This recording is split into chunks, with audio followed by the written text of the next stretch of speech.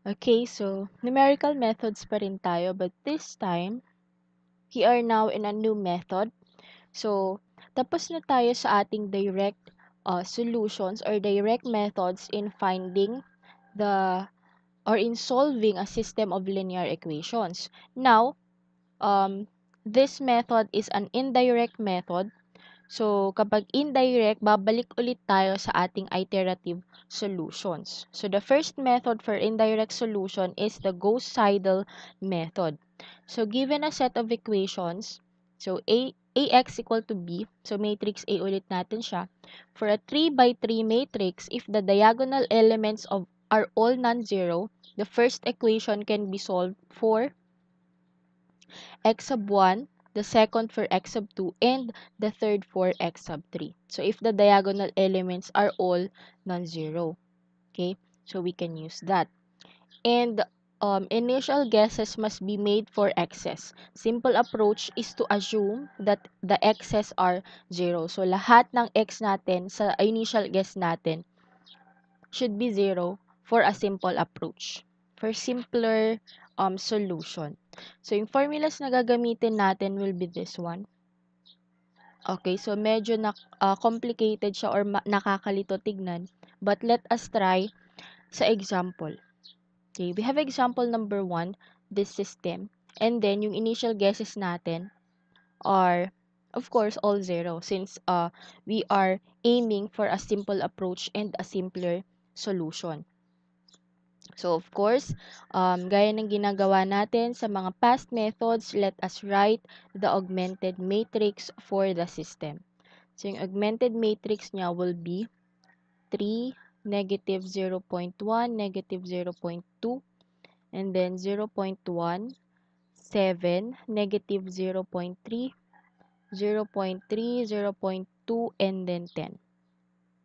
So, we now have our augmented matrix. And for B, values of B, that is 7.85, negative 19.3, and 71.4.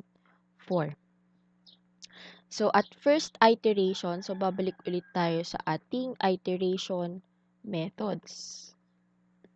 So, at first iteration, of course, K is equal to 1. So, from the formula, so x sub 1 raised to k, sa x sub 1 raised to k natin is equal to b sub 1 minus a12 x sub 2 k minus 1 minus a13 x sub 3 k minus 1 all over a11. So, this formula is from here. Okay? So, yung x sub 1 natin,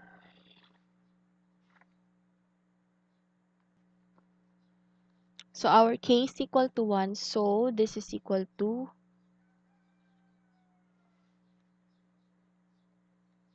x sub 1 raised to 1. So, b sub 1 natin, what is our b sub 1? This one, si 7.85. So, 7.85, wait.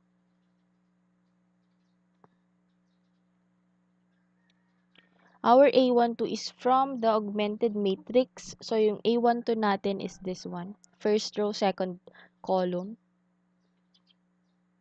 That is negative 0.1. And x sub 2 raised to k minus 1 natin. K minus 1 is equal to 0. Okay, so let us rewrite here. B sub 1 minus A12 x sub 2. K minus 1 natin, so that will be equal to 0. Minus A13 x sub 3 k minus 1 is still equal to 0 over A11. So, what is x sub 2 raised to 0 natin? So, yung initial guess natin, that is equal to 0. Minus A13 natin, that is negative 0.2 multiplied by x sub 3 raised to 0, that is equal to 0 over A11. What is our A11?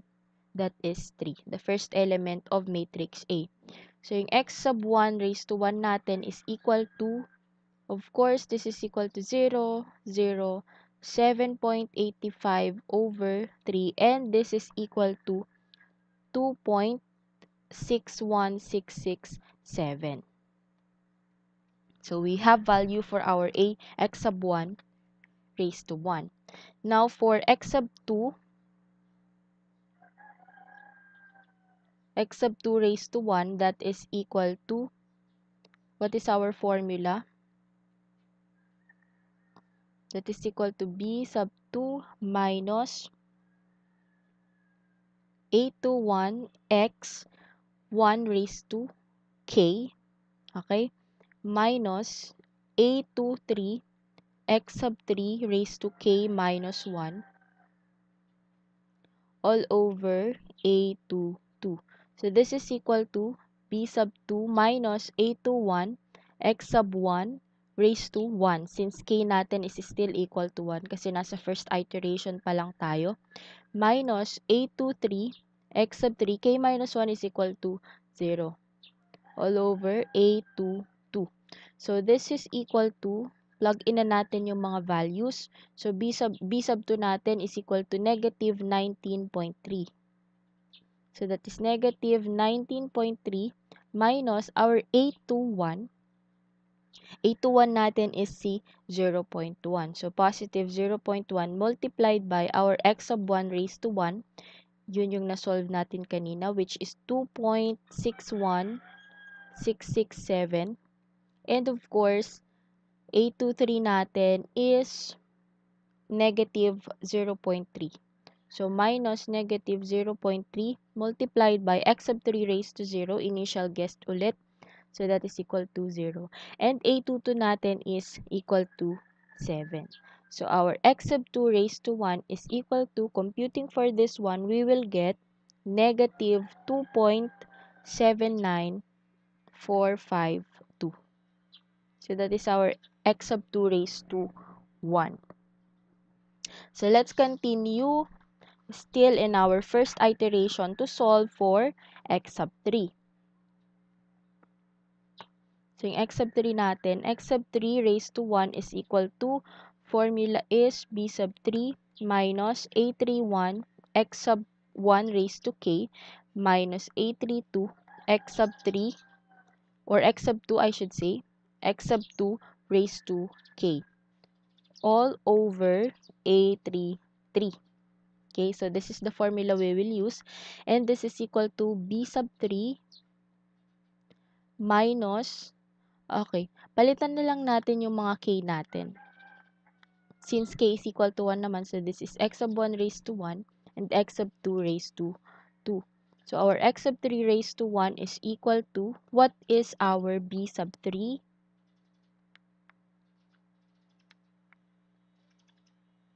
So, yung b sub 3 natin is from our constants, that is equal to 71.4. So, 71.4 minus, what is our A31 from the augmented matrix? That is equal to 0.3. And then, x sub 1 raised to 1, 2.61667 minus our A32, that is equal to 0.2. So, positive 0.2 siya. So, minus 0.2 multiplied by x sub 2 raised to 1, which is yung na-solve natin kanina, that is negative 2.79452 all over our A33. So, the last element of our matrix A, so that is 10. So, solving for x sub 3 raised to 1, if you solve for this one, that is equal to 71.17390 all over 10. And x sub 3 raised to 1 is equal to 7.11739. So, that is the value of our x sa ating first iteration. Now, at second iteration, okay, for k is equal to 2, so we are now going to solve for x sub 1 squared.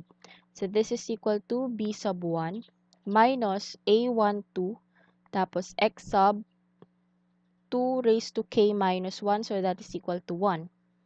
And then minus a13 x sub 3 raised to k minus 1, that is equal to 1 again. And then over a11.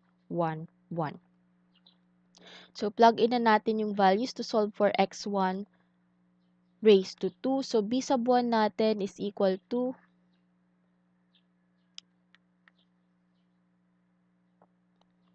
okay. So, b sub 1 natin is 7.85 minus a12 that is equal to negative 0.1 multiplied by x2 raised to 1. So, that is negative 2.79452 minus a sub 3 natin, a sub a13 natin. So, that is equal to negative 0.2 multiplied by x3 raised to 1. That is 7.11739. And over a11 natin, that is equal to 3. So, our x sub 1 raised to 2 is equal to 2.99801.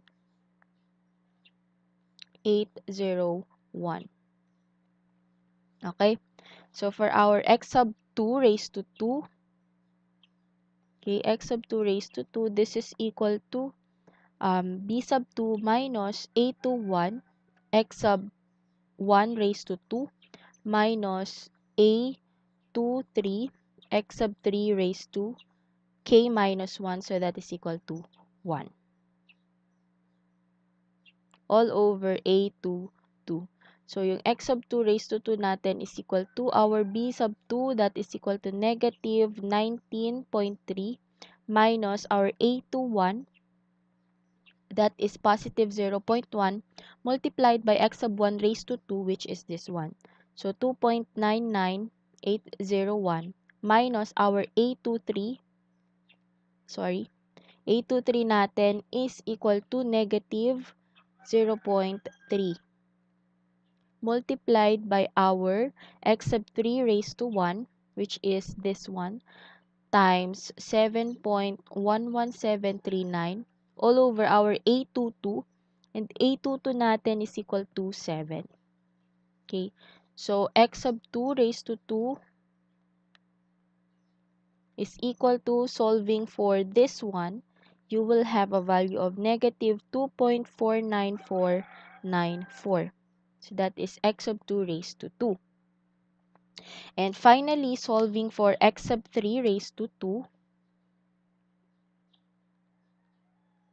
that is equal to b sub 3 minus a31 x sub 1 raised to 1, or x sub 1 raised to 2 kasi k is equal to 2 na pala tayo, minus a32 x sub 2 raised to 2, k is equal to 2, all over a33. So, our x sub 3 raised to 2 is equal to,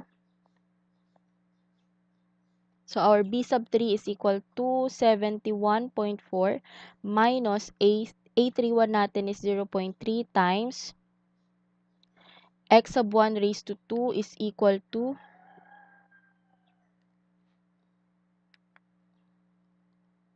0.3. This is 0.3. 2.99801. Minus our a32 is 0.2 multiplied by x sub 2 raised to 2, that is negative 2.49494 over our a33, that is equal to 10. So, our x sub 3 raised to 2 is equal to 7.09996. So, we now have solved for the different values of x and of x in our system of linear equations. So, we stopped at a second iteration. So, that is how to solve using the Gauss-Seidel method.